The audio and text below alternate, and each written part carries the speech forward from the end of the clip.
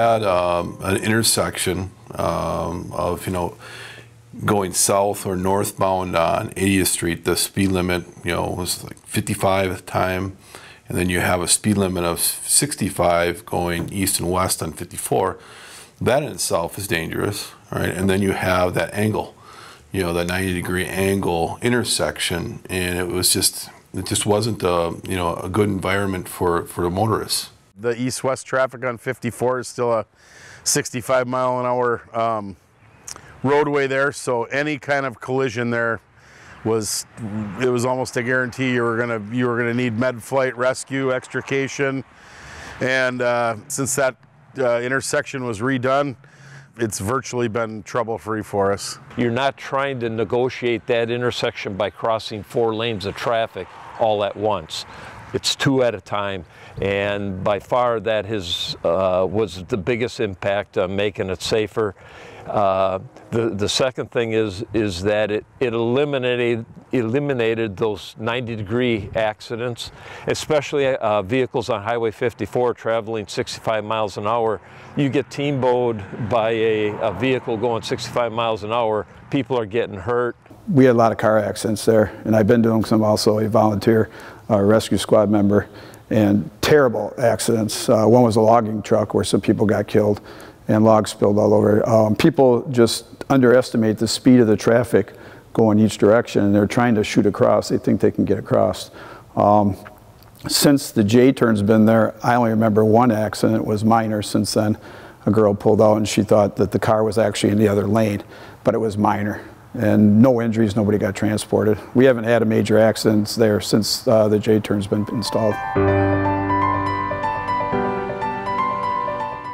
Going back to when it was first being proposed, I think there was a lot of hesitation because people in the community around this area, they weren't familiar with them, but we were able to have some good public hearings and show that these types of intersections do prevent serious crashes and injuries and deaths. So took a little convincing, but overall I think it ended up being to everybody's benefit, and now we're finally starting to see the benefits of that J-turn. I was skeptical when they put that intersection in. I thought, man, but the numbers are there. We've had very few fender benders, and if we've had them, they've been super minor. I'll be honest, I didn't know what a J-turn was, and I was trying to look at it on a map. I was thinking, this looks goofy, this looks like a waste of time. But then once you do it, you quickly realize that, especially if you're hauling a trailer, it's way beneficial. If you're driving a Prius or something, you don't think much about it.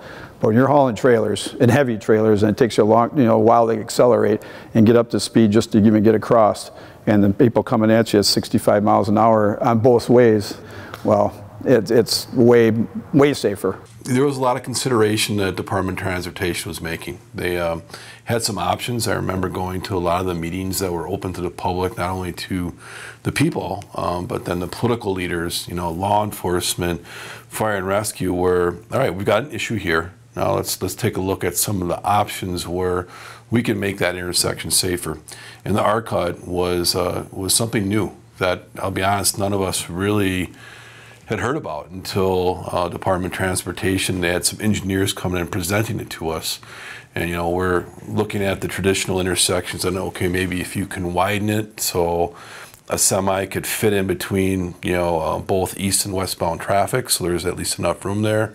I remember that was a consideration. An overpass, was a consideration. And then the RCUT came out, and we're like, it's just something that, we weren't very familiar with. It's like roundabouts. It's just, you haven't seen many of those around, and now they're pretty popular. And once you get the information out from Department of Transportation, you look at the safety factor. And if the roundabout or the RCUT shows that the intersection in that area can make it safer, that's what it's all about for us as far as law enforcement. Just going through the intersection on a consistent basis, it's just a smoother flow of traffic. Depending on which way you're going through the intersection, it just flows so much better. You can just come up, nobody's in that lane, you just pull right out, and you scoot over, and it's seamless. I mean, we don't have any problems anymore. I haven't had one concern, people not knowing how to negotiate it. It was a very smooth transition. You have to look at the statistics, and it shows. And we've had some minor crashes there, but nothing to the way it was, pre RCUT. This has been something that has worked.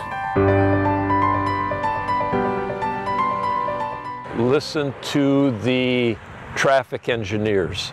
If they're recommending a J-turn or some variation of that, because I know there are other variations out there, listen to them. They're the experts. They have the data to show what will make an intersection safer.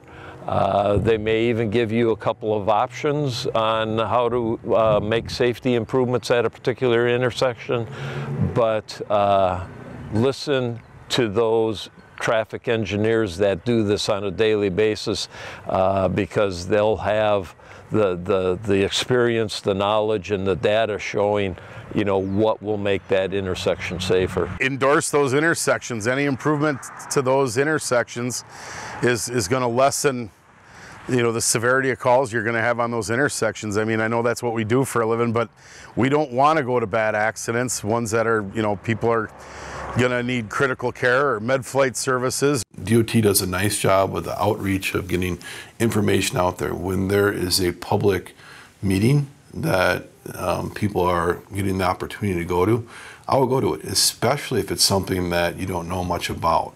Get informed or get on the internet. There's always a lot of information that you could pull up about any type of particular intersection like this, but be aware of it. Like I said, the biggest challenge for us was really not knowing that, it's something new, but we knew that the end goal was to make that intersection safer. And then you trust the people that you're working with to see it through. And right now that intersection is much safer than it was. I just think it's the safest thing out there.